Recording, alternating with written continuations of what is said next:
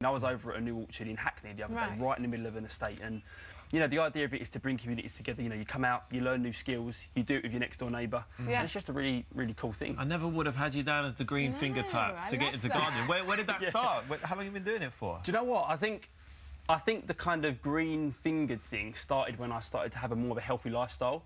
And, you know, the boys take the mickey at me all the time, but I have a vegetable patch that I grow fresh veg. Wait, that's cool, man. About, that's like JB, he's got a farm. There you go, exactly. And I was really into healthy living, healthy lifestyle, and so I decided to try and grow my own, and then it all kind of started from there. Good for you. And do you see it getting bigger? I mean, what's the long-term goal? What do you hope to achieve? Wow, you know what? I think that spreading a positive message about healthy living, really and truly, and communities coming together, and just positivity in general. There's so much negativity about it nowadays. So I love that. Good positive, for you. You know,